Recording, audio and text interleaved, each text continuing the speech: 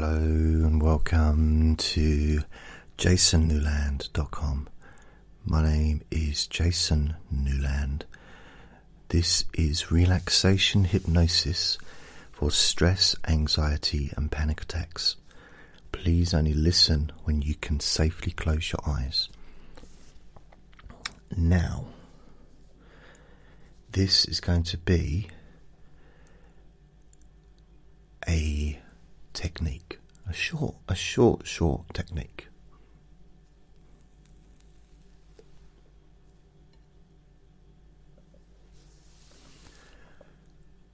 I guess how short will be your only, your choice. So, I'd like you to think about something that is something that you don't want to do. Not because it's awful, not because it's dangerous, not because it's, harmful or anything like that. Something that you don't want to do because your anxiety level raises when you think about it. So it could be something like going on the bus, going to work, getting up, going to the shop, having a bath. Cooking food. And this might, for some people, this might sound absolutely ridiculous. But for those with mental health issues, depression, anxiety, stress, a combination of all kinds of things, sometimes the simplest of tasks. Also get a little bit emotional when I even say it, because I have the same issue myself. Sometimes the simplest of tasks are almost feel impossible, feel like climbing a mountain. Something like just running a bath, getting a bath full of water and having a bath, or cooking some food. Or it could be something, like getting on a bus, leaving your house. So I'm not necessarily talking about something, as I said earlier, something big, but this is still big, I don't see any point in, I'm not going to sit here and mock somebody because they're struggling to get out of bed, or because they're struggling to, wash, because I know what that's like. For me, I don't know what it's like for other people, but I do know what it's like for me. And I know what it's like for me again, to feel like, almost feel disgusted at myself. Because I can't do something that's so simple in my head. Sort of, I'm having a go at myself. And that's something that I think those of us that do that need to stop doing that. If you can't be kind to yourself, then who can you be kind to? And I'm not being all esoteric, spiritual, love yourself. Of course, that's a brilliant thing. But I'm not trying to do it in that way. I'm doing it in a very basic human way. There's nothing spiritual about this at all. It's being kind to yourself, so as to not ridicule yourself or put yourself down. And you know what? Some people listening to me would probably think, he keeps going on about this. Be kind to yourself. Do something nice for yourself. Be gentle with yourself. Well, for the rest of my life, I'm going to be saying this, because it's really important. I mean, there's lots of books, lots of audio, there's multi-million seller books that tell you to love yourself. There's religions based kind of on that, but I say let's kind of start with being kind to yourself. And the good thing about it is, although it might be a start, it never ends, because being kind to yourself is something you need to do every single day of your life. Being kind to yourself the way you would to somebody that had just been in a car accident. And I don't mean tiptoeing around. You don't have to buy yourself flowers or grapes or a card or, but just be gentle. Or what I would do in that situation is, when I visit someone in hospital, I like to make them laugh. But that's just me, it might be partly due to nerves, but also that's just what I do. I like to add a bit of humour to a situation where there almost isn't any humour, but in a kind way. And you might think, what's he talking about now? He's talking about what? Okay, I'm talking about aiming it at yourself. I could make a new recording every day for the next 50 years on being kind to yourself and talk from a different stance and talk about different things. And maybe that's what I should do. Maybe I should have a podcast just called Be Kind to Yourself. And maybe I will now, actually, saying that. It's so important. And it's so easy. So if someone says to you, if you read a book, and there's some amazing books out there, and I've read a lot of books, in the kind of self-help, motivational, I don't know what you want to call it, sector. And when I used to see the words, you need to love yourself, I didn't know where to go with that.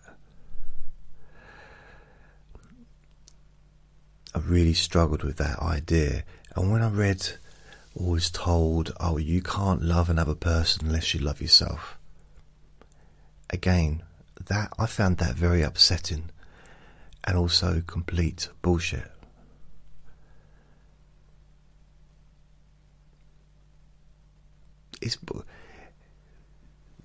I've been in positions where I've absolutely hated myself, but it didn't stop me loving other people. I'm not talking loving everyone, but it didn't change. If I was sitting at my flat or my room in the past and really been the lowest ebb in depression,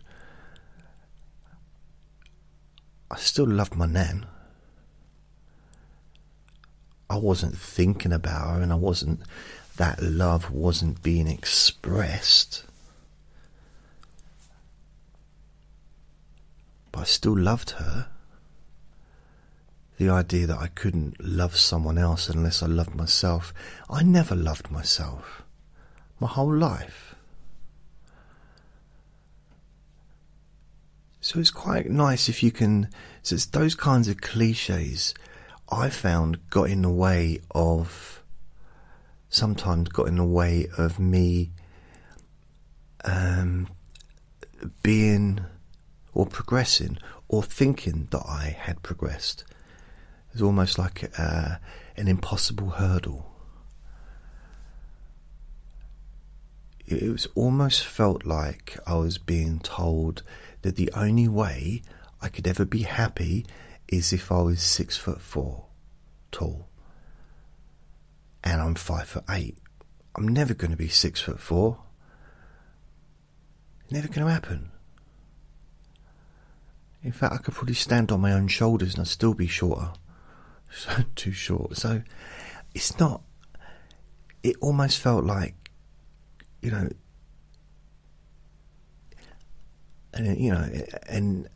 impossible hurdle, as I said. But being kind to yourself is not an impossible hurdle. Being kind to yourself is something you can do right now. In fact, you are doing it right now by listening to me. Because there's something, it's not really about listening to me necessarily, but there's a kindness towards yourself by sitting down, maybe you're lying down, and listening to something positive. Whether it's, it just happens to be me in this situation, but it could easily have been something else. You're giving yourself a break. You're giving yourself some time out of the other stuff that maybe you was worrying about before. And when you listen to me, that stuff's not valid in this moment. You're just, focusing on what I'm saying, and you're noticing how you feel. Physically, emotionally. You feel more relaxed when you hear my voice. And the more you listen, the more relaxed you feel. I don't mean it in time-wise, although there is that as well. You may feel more relaxed now than you did 10 minutes ago. But when you listen to me regularly, you feel more relaxed. Just, it's part of the process. Which is why I make lots of different recordings instead of just the same recording, because that would be incredibly boring. It might be just as useful, I don't know, but it'd be boring to keep. And I've done that. I've found people that I like listening to in the past, back in the days when you'd get a CD, and that would be what they would do. They'd produce a CD, and that's all they had. Maybe they wrote a book. This is before the internet, and I'm like, okay, I love this CD. I had one that helped me to stop smoking. It wasn't to stop smoking, but it helped me to relax whilst I was going through the stop smoking period in 2000. 1999. But it was the same recording. And Sally Redfield, I can't remember the lady, beautiful voice, beautiful sound, the music, and it was great, absolutely perfection, the recording. This is long before, this is over 6 years before I even started making my own recordings.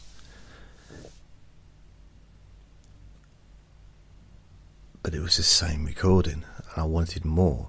I wanted to be able to hear her every day, but saying something different. Same voice, maybe even the same music would be fine. Just, saying something different. So, I realise I've gone in a little bit of a different direction to how I started off here. I still know what I was going to say, and I'm still going to come back to that. So be kind to yourself. And part of the reason why I go into more detail about because I say at the end of every recording, remember to be kind to yourself because you deserve to be happy. And it can sound empty. It can sound like a platitude.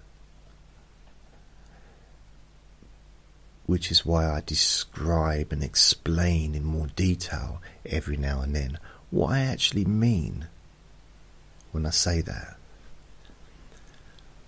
Because I don't want to be saying platitudes, even if they are known as platitudes. I want to be able to justify and explain what I say. and why I say it, if I can. I hope that makes sense. So when I started saying it out loud about some of the things that may be an issue, I thought I needed to address it, just to remind people that that actually might be having a go at themselves. They might be being rude to themselves about it, putting themselves down. Oh, I'm no good because I can't do this, or I should be able to do this, la la la. Well, that's why you need to be kind to yourself.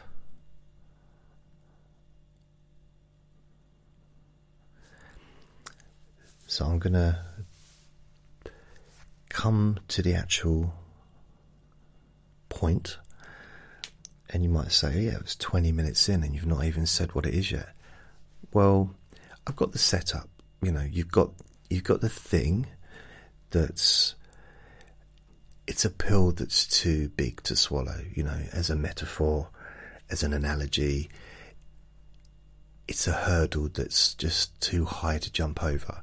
It's not impossible, but it's just too high.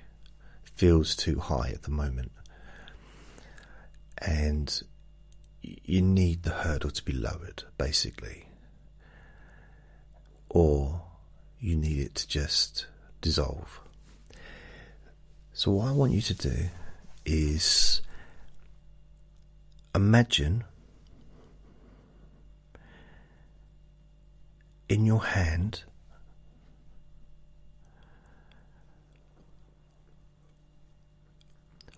all the energy connected to that thing that you want to do, or maybe that you don't want to do, but you maybe need to do. Going out, going to the shops, going on a bus, doing the washing up, something that's, when you think about it at the moment, the tension or the stress is a bit overwhelming. It feels like it's a big task at the moment. So it could be anything. You choose what it is, because it's your life. It's your experience. And I want you to focus on the energy of that, the stress and the anxiety that's connected to that, and allow it all to move into the palm of your hand.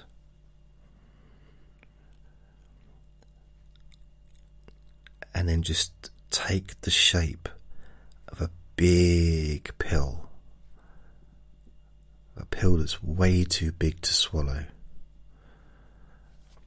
I mean, it could almost fill the palm of your hand, or maybe just, a little bit, but it's still going to be a big, big pill. You can give it a colour. Just notice what colour it is. Doesn't matter.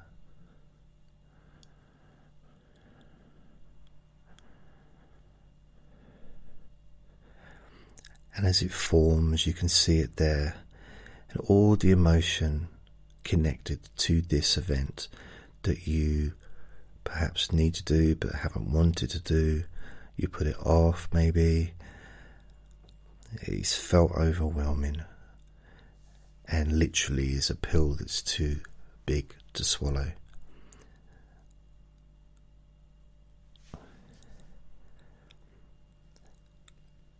So as you look at that pill, knowing that you won't be able to swallow it, it's just too big. I mean, literally is too big. And then you look over on the table and you see that there's a glass of water. And you realise that the tablet is soluble. It will dissolve in the water. Ah, that's the solution for a tablet that's too big to swallow. So what you can do is you can just drop it into the water and watch it fizz. And you would have seen something similar to this at some point in your life. Alka-Seltzer, I think that's one of the things. You've got vitamins that are soluble, all kinds of things throughout your life, especially for children. Anodine, tablets. I could never take tablets when I was a kid, didn't like them, but I used to have everything soluble. And as you watch it fizzing, notice how it's shrinking. Notice how it changes shape.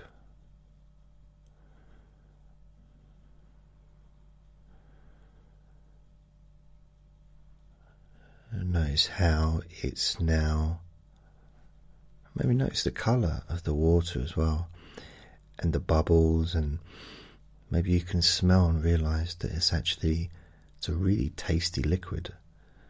It's nice. Could be strawberry, banana, vanilla, anything that you like, a flavour that you enjoy.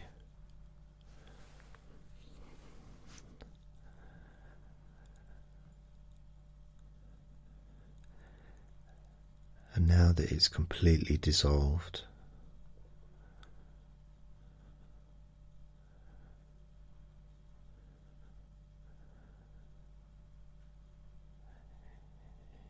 you can just look at that glass.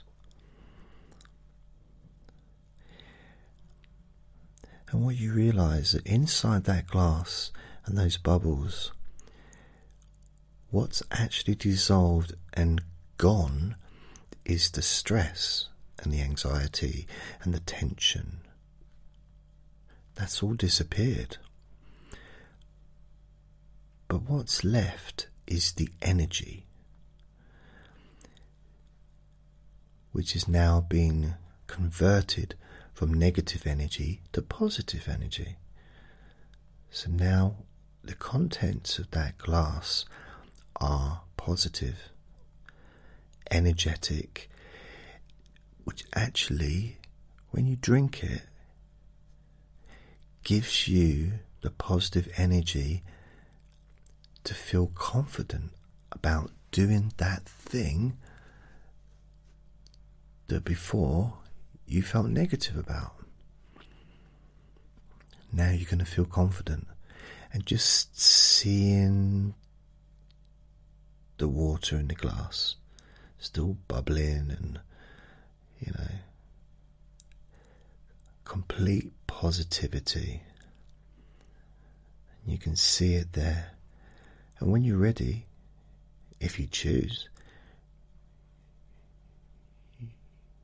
you can drink that water.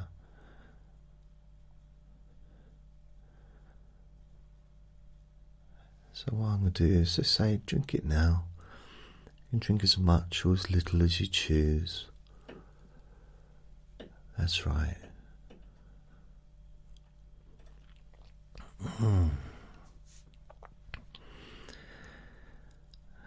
As you imagine drinking that, you can feel the whole of your body so relaxed and calm, and your mind.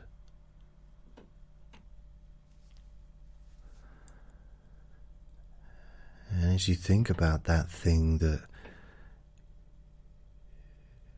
you were thinking about before, something that you perhaps needed to do, you notice that you feel differently.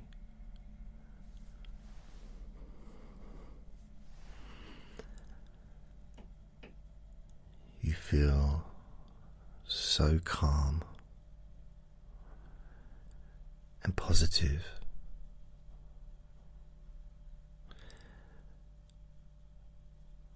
So calm and positive.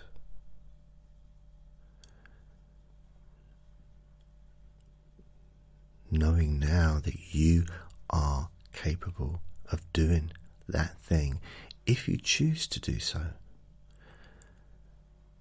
you can do it. Feeling relaxed, at ease,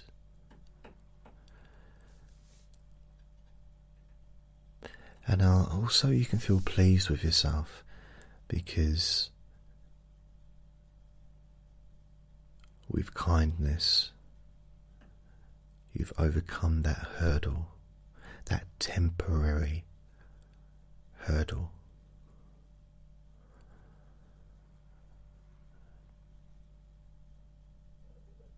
Feeling more positive.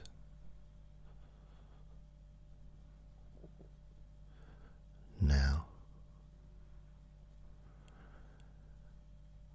more relaxed.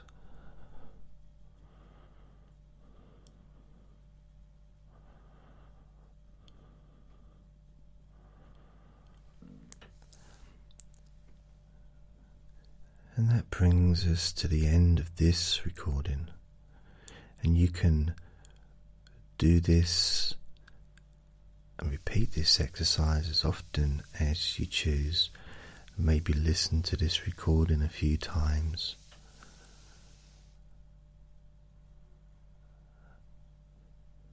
And each time you hear my voice, you find it much easier to relax and let negative thoughts from your mind just be released.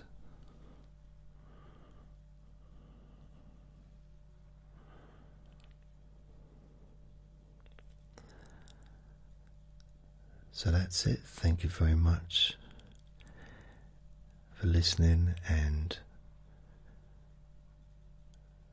remember to be kind to yourself.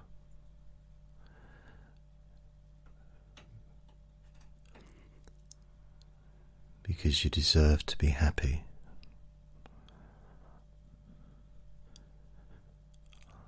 Lots of love.